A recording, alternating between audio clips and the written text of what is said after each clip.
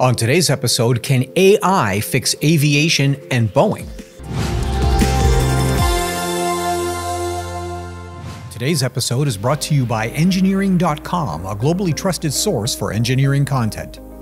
Check out this and many other exclusive videos for the engineering professional found only on engineering.com TV today. Sometimes it's hard for me to suppress a desire to throw a brick through my laptop screen. Now, I follow news sources the same way everyone else does, with a focus on major engineering disciplines like automotive and aerospace. And right now, it's fashionable to pile onto Boeing, which is understandable given the several egregious and unforced errors the company has made in the last few years. To be clear, when a pilot taxis a 737 into the mud, or an engine ingests a bird on takeoff, or a tire blows, I'm not inclined to scream that this is evidence that Boeing is in a catastrophic state. But there are some hard realities about commercial aviation that no one wants to talk about, and they should be. So I'll introduce a couple. 1. Fly-by-wire originally meant the replacement of hydraulic lines and cables with control currents running through wires to actuators at the control surfaces. They originally worked through simple analog to digital converters, but now those signals are intermediated by sophisticated software. If you want a left bank, you turn the yoke, and an encoder sends a signal to a processor set, which decides if the action is appropriate, and then sends a message to aileron actuators to deflect. Now that's fine, but with the autopilot taking over more and more of the operation of the aircraft, the industry is dependent on control laws that have to make sense out of potentially erroneous inputs.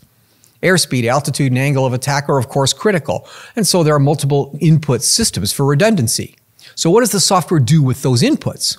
Cross-check them to see if they agree, average them, isolate one that differs widely from the others? Well, systems may use all of these strategies, but no matter how robust the code is, algorithms do a poor job of coping with crises that were not predicted by engineers. Now, error-checking algorithms help solve this problem, but they also may introduce new issues themselves. Computer code has become so bloated and gigantic that it's almost impossible to properly test it today. Now, we see that in the software that we use every day.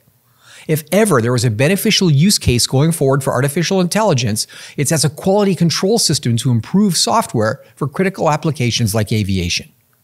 2. There's a universal rule about government regulation. For every problem it solves, it creates at least one new one.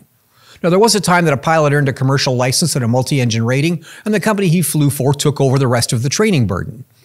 How much experience they needed in the right seat of a new aircraft before they took command was not standardized.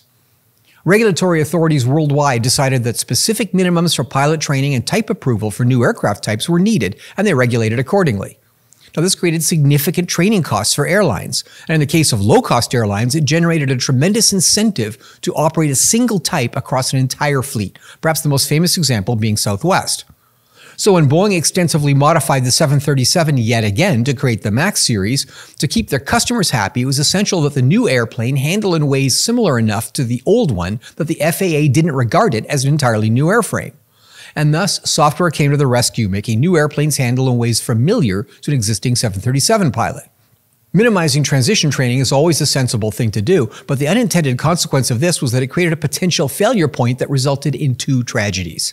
Now, AI may come to the rescue here again by working through billions of potential disaster scenarios and determining what the effective level of regulation should be. Now, it's possible that in the near future, removing the pilot altogether may be the route toward aviation safety.